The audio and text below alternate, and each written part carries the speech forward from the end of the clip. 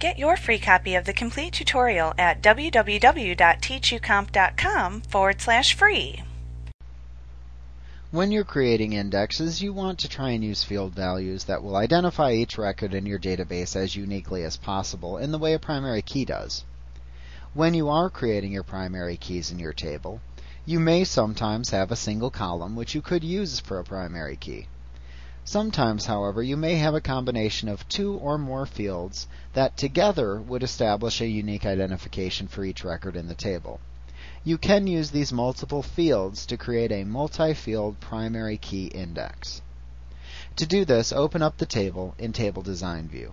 Then hold down the Control key on your keyboard and click the gray row selector boxes to the left of each field that you would like to include as part of the composite primary key. When you finish selecting the fields necessary, release the Control key on your keyboard.